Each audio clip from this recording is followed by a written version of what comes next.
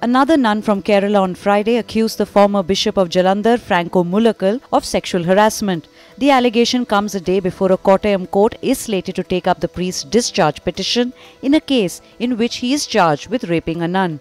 In a statement to the police, the nun, who is also a witness in the ongoing case against Mulakkal, said that she was sexually harassed by the deposed bishop in 2015. Hindustan Times quoted the nun as saying that she was forced to show her private parts and the bishop often used to strip during the video calls that he made to her.